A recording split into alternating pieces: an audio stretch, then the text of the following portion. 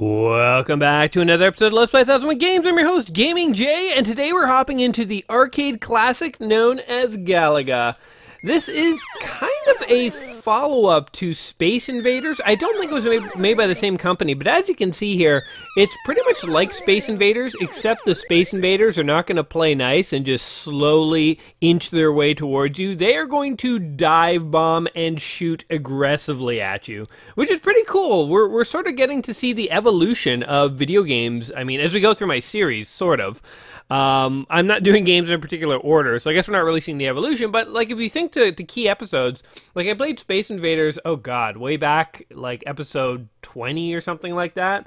Oh, it was so long ago, actually, like in retrospect. I was so young and naive back then, guys. Oh, look, your ship can get abducted and it turns evil. That's actually kind of a cool feature of this game. So they can take your ship and then it becomes like an evil ship and will shoot at you up there. See it up there fighting against you now? That's actually a pretty neat idea and feature. I don't know if you can... Oh, you can save your ship and bring it back. Huh. That's cool. Interesting, I didn't know that. See, we're learning stuff as we watch the opening montage here, guys. But if you think back to Space Invaders, when I played it way back when in episode 20, it was pretty much like this, except not quite as sophisticated. And so Galaga is one step above this. We're going to go ahead and insert a coin here and start the game off. First bonus at... Oh, so this is when we get extra lives, I guess? So, first at 20,000 points, then every 70,000 points. We can do this. We can do this. This isn't so hard, guys. Galaga here was one of the most successful video games of the golden era. Man, I'm rocking it. I'm just destroying these guys. Of the golden era of video games. It's actually a sequel. This is actually a sequel to a game called Galaxian, and I've never heard of Galaxian before, by the way. Well, not that I've never heard of it, actually. I have heard of it, but like I don't know the difference between Galaga and Galaxian. Oh god, the butterfly got me. Damn it. Well, level 1 starting off a little rough. Man, it's a little harder than it looks. When there's a whole bunch of enemies on the screen, it's really hard to hit something. When there's only like 1 or 2 guys and you have to be precise, it's actually really hard. It's just like in Space Invaders. Like when you get down to that last Space Invader, he actually gets very tricky. Oh my god, die you bee! There we go, we got it, we passed the level. Oh god, but we're not doing good in terms of lives and points. Fun little fact about this game, it was featured in the movie War Games in 2 scenes, so not really featured all that much. It appeared in War Games, we should say that. But Matthew Broderick was sent an arcade cabinet for Galaga, so he could practice for his role in the movie, because he played like a nerdy little hacker, and in the movie he was the one playing Galaga.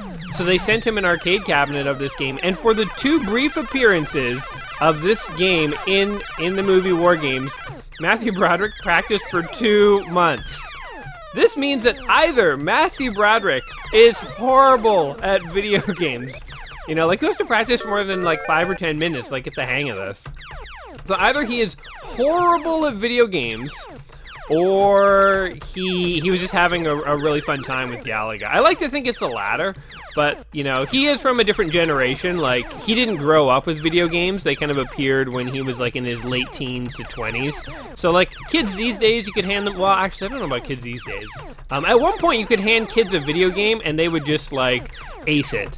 I think video games have sort of changed fundamentally these days, that they're not as hard and difficult, and so kids these days almost maybe would have a lot of difficulty with these old retro games because they're very unforgiving. But there was a time, like, my generation and people around my generation when, like, you just grew up with games being, like, brutally difficult, and so when people would just hand you a random game of an older era, even if it was hard, it's like, yeah, well, we're used to it, and we would just figure it out. So, oh god, bees. Not to like, geez, not to sound like superior or anything to people who didn't happen to be born when I was born, but that's just my perception of things. I don't know, I could be off. Maybe. Oh, what are these things? They're like space scorpions. Ah, I walked right into that bullet. Oh, we're only 2,000 points away from an extra life. Oh my god, shots fired 426, number of hits 158. So, oh, it's interesting. They give you the hit-miss ratio. I like to think that these are the same enemies from Space Invaders, and they just wised up a little. They were like, hey, why don't we fly at him? And then the other ships were like, fly at the bad guy? because I guess from their perspective, you would be the bad guy. But, yeah, then it kind of caught on, and before you know it, everyone's doing it, and they realize, you know what, when we fly at him shooting aggressively, we have a better chance of actually killing this guy. Oh, that bee went right underneath me. Thought I was dead. Man, these bullets kind of home in on you a little bit. Let's kill this bee. Nope, we missed everyone over there. Butterfly! Bee! Oh, God, there's only one left. I'm scared to try and attack him. Huh! Hey-oh! Hey! Ho! Oh, God! This is like a really intense dogfight, a space dogfight between a ship and a butterfly. A spaceship and a butterfly. Ah, damn.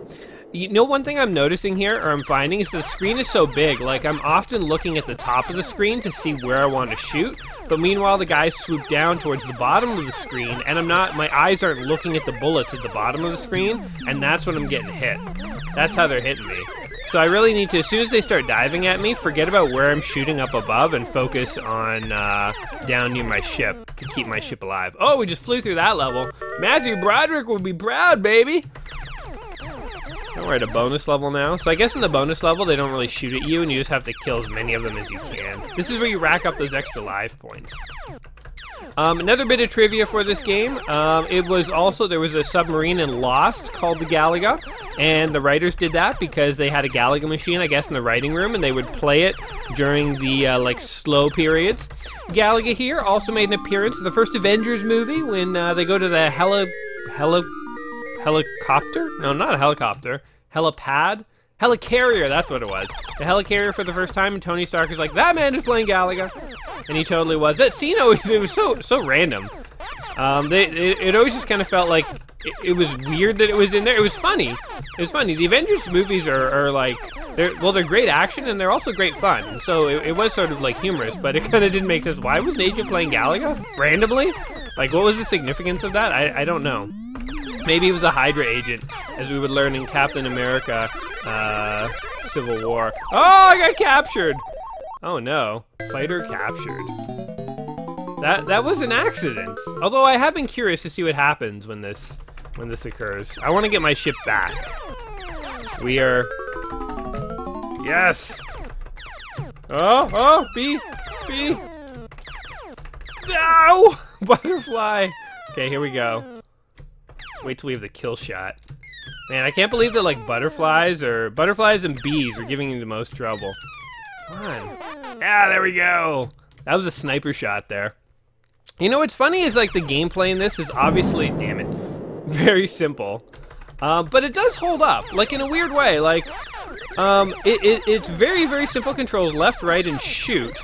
But, like, the core mechanics, I feel like, of shooters haven't really, like, changed that much over the years. Or, what am I trying to say here? Basically, like, back when I was playing Space Invaders, one thing that I found really fascinating about Space Invaders is that although Space Invaders is, like, incredibly simple by today's standards, it still has, like, a lot of core shooting mechanics, like having to dodge into cover and, like, do, like, a precision shot on an enemy and stuff. And when I am able to, like, snipe an enemy, I get that same rush like when I'm playing a modern first-person shooter and I snipe them. Like, that felt good. That, like, ace shot that I did right there. And so, in a weird way, games like this, I think, hold up pretty well. I mean, hell, the writers for Lost were playing it all the way until, like, 2007 or, what was it, 2009, I think, potentially. And then it was shown in Avengers in 2013. Like, it's still a fun game. It's very simple. Obviously, oh, damn it. The bullets really do home in on you, by the way. Like, that bullet was homing on me. 48%, we're going up, guys, we're going up. But yeah, like, the gameplay behind this game is obviously holding up to some degree. Ooh. We can enter our name. Okay, we gotta do this before the time runs out. They always put time limits on these things. Jay. Boom! Jay got, number 1. Yes, of course. Let's keep going, though. We got a few more in us. But yeah, obviously, like, people are still playing this game, and, like, I could see this being a game on phones and stuff. The only thing that makes it, like, not a modern, like, if this was a modern game, a modern remake of this, would just have more levels, more complexity. Like, there'd be a little more going on than just the same stage over and over again, but getting faster. But, you know, again, the core, like, that just means they're going to dress the gameplay up a little bit more, but the gameplay isn't going to change sort of dramatically or fundamentally. Like, it's still going to be a shooter where you have to dodge left and right and shoot at enemies that kind of dive at you. And, like, that's the core. That's been the core of all shooters since, like, the dawn of gaming time.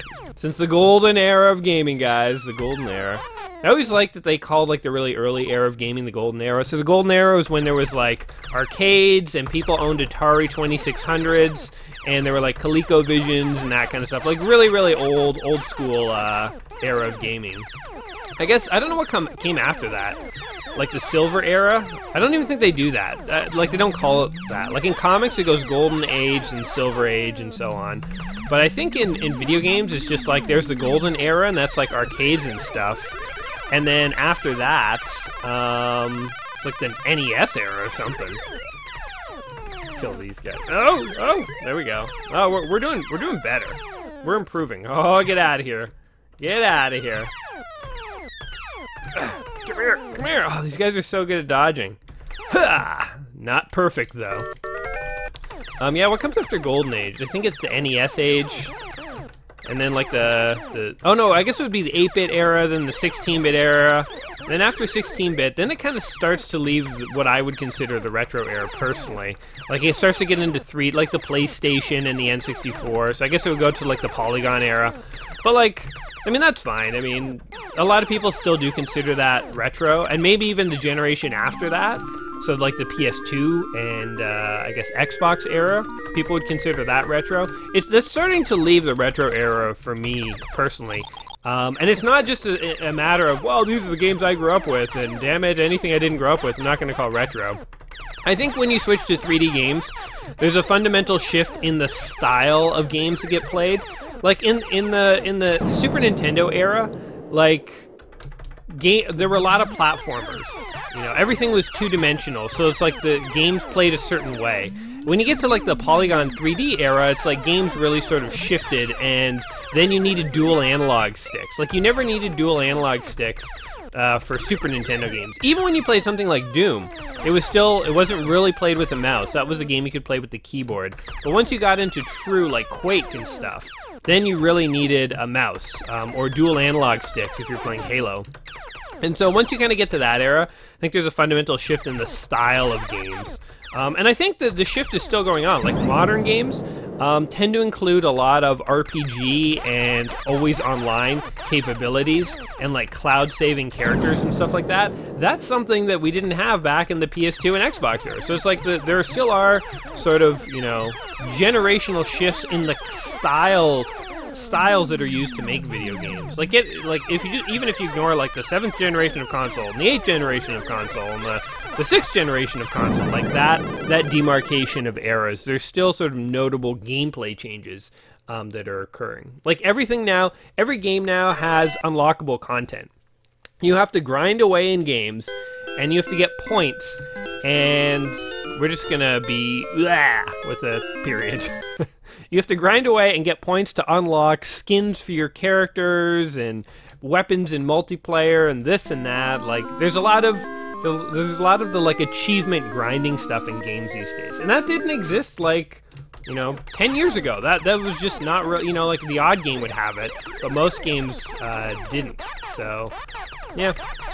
Not to say it's better or worse. It is kind of fun to, like, grind away to get achievements, but of course sometimes it's also fun to just buy a game and be able to play the game and have all the things you want already unlocked, because, I mean, that's fun too. So I don't know. It's really apples and oranges as opposed to one's better than the other. And we're flying through this early level now. Oh, come on, you jerk! Get this guy. Yes. Yeah. We're learning. We have the capacity to learn, like a computer. So what was your favorite, damn it, arcade game from the golden age of video games? Or, better yet, what's your favorite, like, really, really old arcade game, like, reference or nod? Like, this game has appeared in War Games, and it also appeared in Avengers, and there was a nod to it in Lost. Have there been any other, like, cool references to old school video games in old or recent movies? I like to see them I like to see references to these games in recent movies, but there's something even more nostalgic about like watching war games and seeing them play this. By the way, I had never seen War Games, and I watched it for the first time a few months back. And I gotta say, like, no offense to people who really love it, but like, I did not see what the fuss was about. When you're watching that movie for the first time, there's a lot of stuff in that movie that sort of seems pretty ridiculous and or doesn't make a lot of sense. Man, it's hard to get all of these guys. You really have to like plan. Oh no. No! And you can only shoot 2 bullets at a time. You really have to like plan where you're gonna be when they're like swarming down on you and like try and like line them all up perfectly. I bet if you can clear that whole bonus stage killing everything, you get some kind of crazy bonus. Which I would love to get sometime, but I mean, first things first, we just gotta like survive past level 4, whatever we've made it to so far. Oh man, they're getting really fast. I hate to see, I hate to think how fast they're gonna get on like the hard levels. I feel like we're still like in the easy levels. Oh, we just got a 1-up. Has that ever happened before? Have we ever got a 1-up? Oh, I guess we definitely had to have gotten a 1-up because we got to 30,000 points. But whatever, I'm still taking it as an achievement. I noticed this time. I noticed that we got a 1-up. This is the first time that I noticed that. So that's an achievement. Oh, I'm getting ballsier with killing these guys. Oh, and you're done. Oh, there we go. We sniped him. We still got it in me. That was like a headshot. That was like getting a headshot in a modern shooter. Oh, God, that guy just homed right in on me. How was that fair? Man, you really gotta, they get pretty aggressive. I guess they figure out that flying listfully generally towards you is not a good strategy. Man. Okay, well, okay, this game gets hard. Oh, jeez. You really gotta watch those guys when they're like coming at you at the beginning of the level. They will kill you. 800 points.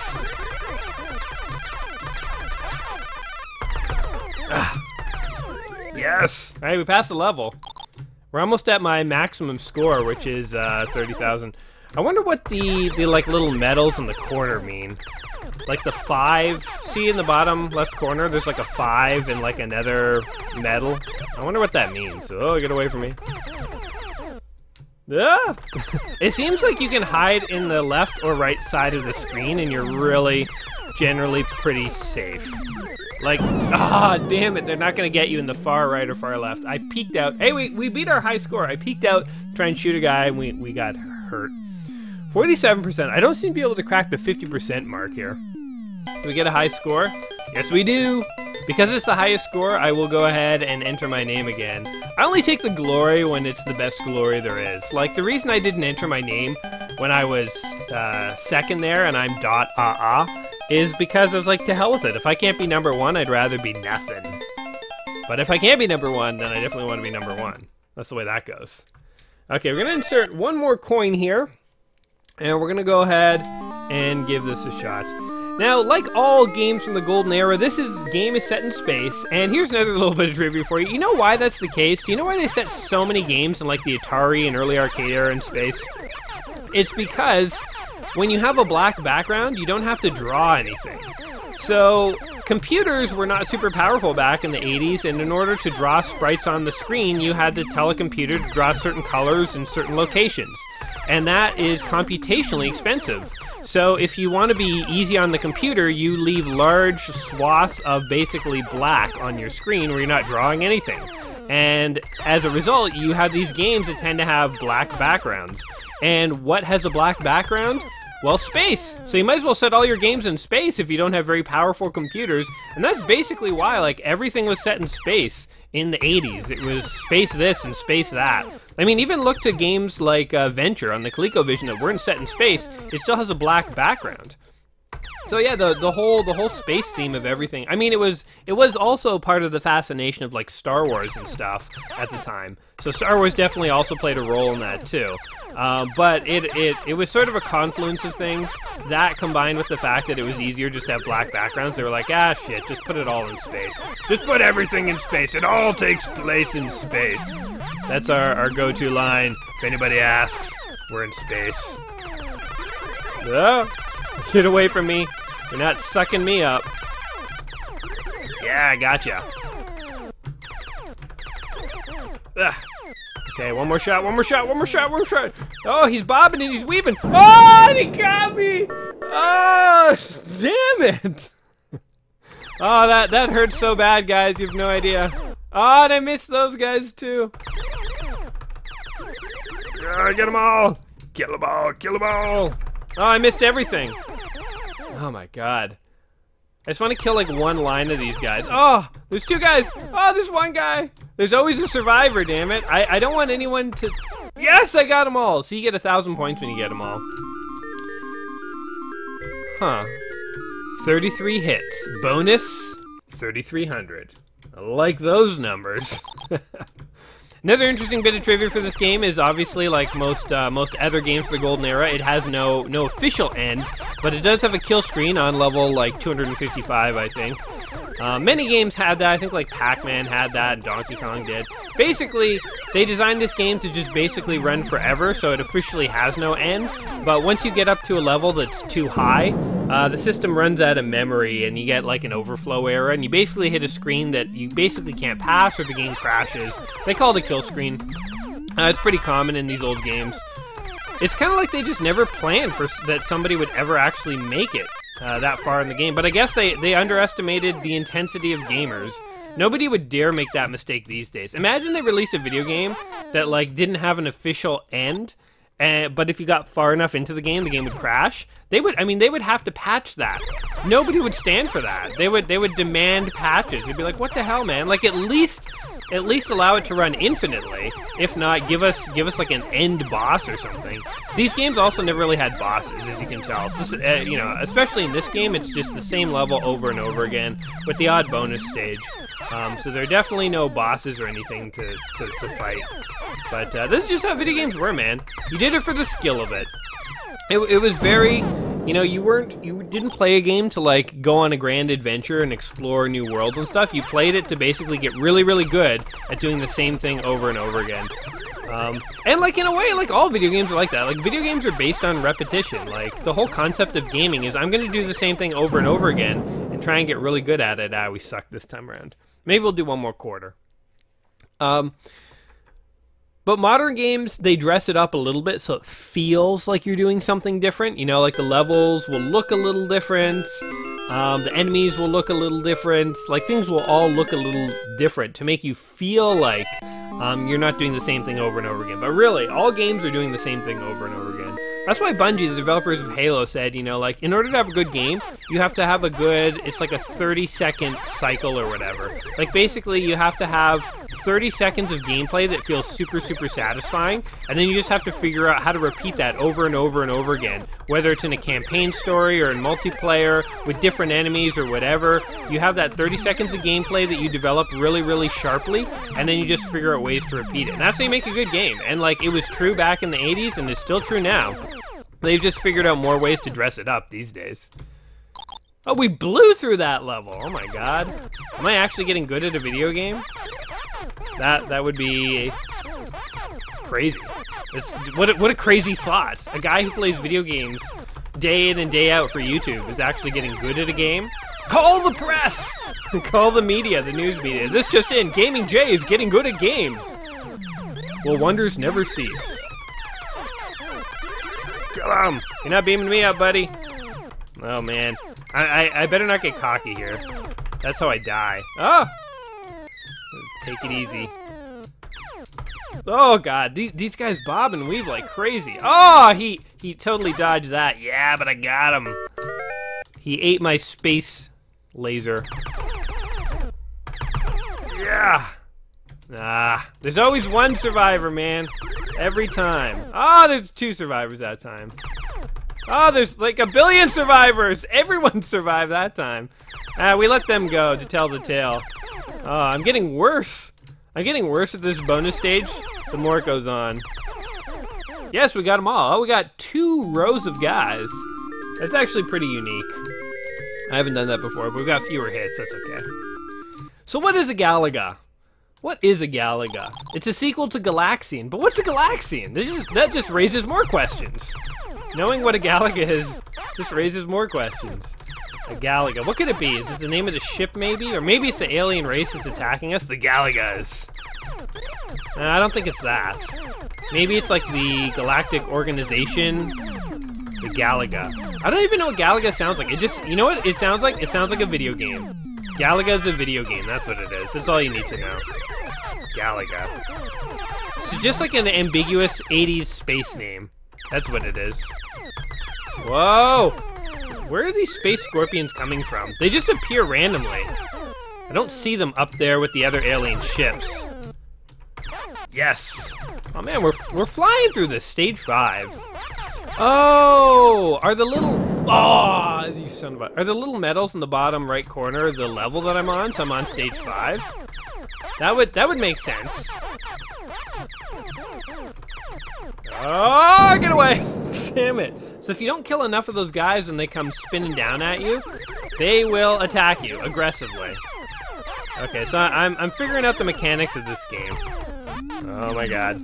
It's a lot more fast-paced than Space Invaders. Space Invaders started out nice and slowly. Look, those scorpions morphed out of one of the other guys. They hatched. But Space Invaders starts out nice and slowly, relaxed. You can take your time, kill the aliens at your leisure. This one is like, from the get-go, you're under assault. The senses, your ship, your sense of being a man, everything's under assault. They just want you dead. Oh, get away. Oh, God. No, they're gonna fly at me! If you don't kill enough of those fucking things, they fly at you. Oh, God. Things are getting intense, man. Man, I could tell why this game was such a hit. Like, it seems simple, but it's so fast-paced. It's crazy. Like my arm's legit getting tired. Oh, there's so much going on the screen. It's crazy. Go away. Go away. I wonder if it ever gets to the point where like everything on the screen is flying at you and you have to dodge like a billion things all at once. Woo! Did it. Level 7. Is this the farthest I've ever gotten? Oh, it's the second bonus stage. Oh, what the? I thought they were going to kill me from the side. Ah, man. Yeah! Okay, here they come. Boom! That's a perfect one. Yeah! This is fun. I like the bonus stage because they don't shoot at you. They're just like, we're going to fly around you intimidatingly and hopefully you don't kill us. 34 hits. That's 3,400 bonus. We are almost... I don't know if we're going to make it to another extra life. Things are only going to get... Oh, crap. Look how fast they go. This is going to be really hard. They fly at you. I'm just going to stay in the corner. Try and survive. Oh, we're on our last life, people. How far can Gaming Jay get? Do you believe in me?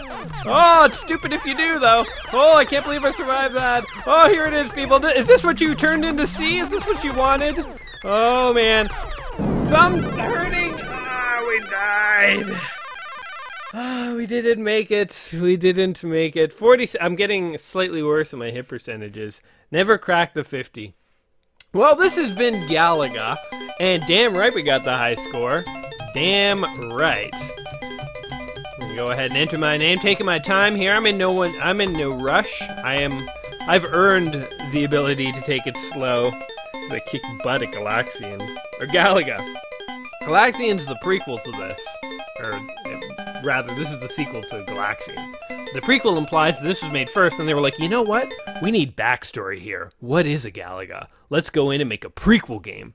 Whereas, really what happens, they make Galaxian, and they were like, hey, this did well, let's go ahead and make another game. Make more money. More money. Anyway, Galaxian here. This is one of the games in the book, 1001 Video Games You Must Play Before You Die. And, I don't think they're wrong. I think that Galaga here, it holds up. As I sort of said as I was playing it, it's kind of like some of these shooters, some of these old games, they have a bit of a timeless quality to them where they have that 30 seconds of gameplay that is still fun. And yes, modern games would take that 30 seconds and they would develop a lot more game mechanics around it to make it more complicated and more interesting over time so you're not playing the same level over and over again.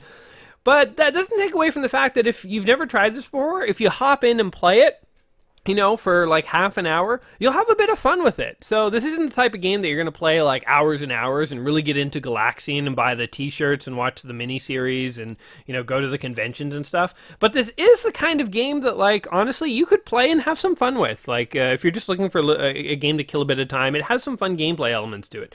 So Galaxian here, I definitely agree that it is a game that if you've never played it, you should give it a shot. Even just for a brief period. But that's my thoughts on it. What do you guys think? In terms of Again, I keep calling it Galaxian. It's Galaga, guys. Galaga. But in terms of Galaga here, what do you guys think? Do you have fond memories of playing this one in the arcade? Is this one that you haven't played before? Let me know in the comments down below. Always interested to hear from you guys. And in the meantime, guys, if you find yourselves fighting space bugs, just remember the bees and the butterflies are the things that you really got to watch out for.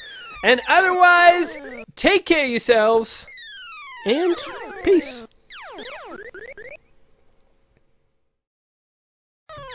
Man, I cannot hit this thing. Freaking butterflies?